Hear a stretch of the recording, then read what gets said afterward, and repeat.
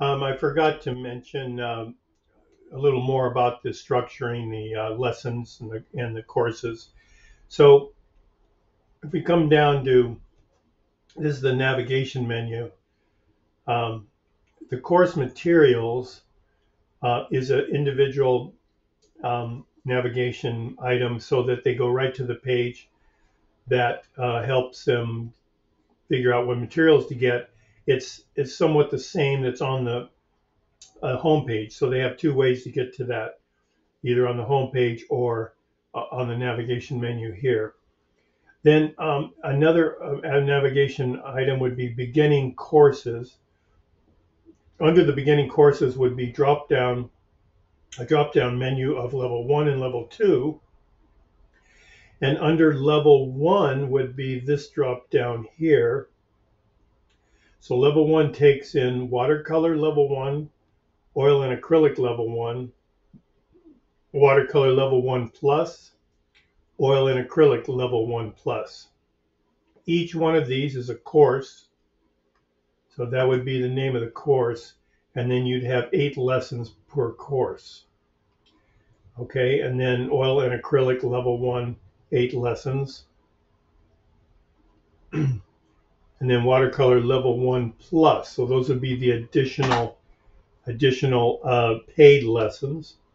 And they would have 8 lessons, and also oil and acrylic level 1 plus 8 lessons.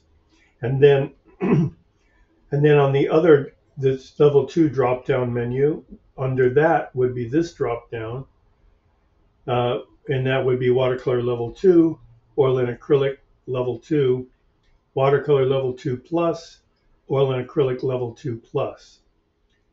So these first, the level 2 and the level oil and acrylic level 2 and watercolor level 2 are free lessons. So anything that's just a level 1 or a level 2 is a free lesson. They can, when they go to the course, it's free, and they can just start looking at the lessons. But the level 2 plus watercolor and the oil and acrylic level 2 plus, they're paid lessons, but they're paid per lesson. Okay, so each lesson they'll pay $10, and then they can go see the lesson.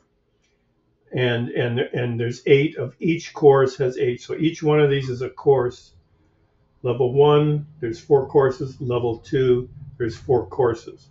So I'd like you to set up the courses and then all the lessons within the course, but you can just call it, like for instance, you just call it the name here that you see on this navigation, watercolor level 1 plus, and then under that there would be these lessons, and each lesson you just name them lesson 1, 2, 3, 4, and 5, and use the template that I showed previously um, uh, for each one of the lessons. And then later I'll go in and change that. And then I think I already mentioned, I'm not remembering right now. Up here, there's an icon saying beginning course level 2, but we're not going to have that. We're just going to have a drop down over here. And then my artwork will be a link going to my website, harveycusworth.com.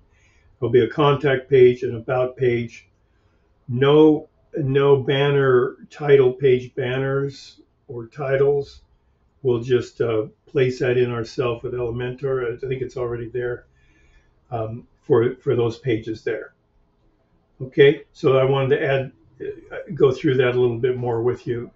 And so the idea is for you to set up all this structure without any specific names for the lessons, with the lesson template all ready for each page.